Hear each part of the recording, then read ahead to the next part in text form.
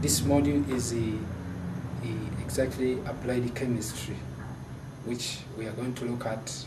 You will study inorganic, industrial, organic, and the petroleum chemistry, metallurgy, and the other applied processes which we use. It is mainly important to study it because it is a source of transformation of our raw materials to products.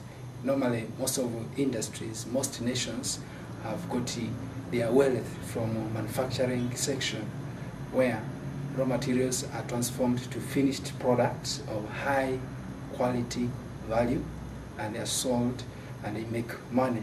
So these processes are mainly chemical processes. They are the ones which you will study in this module.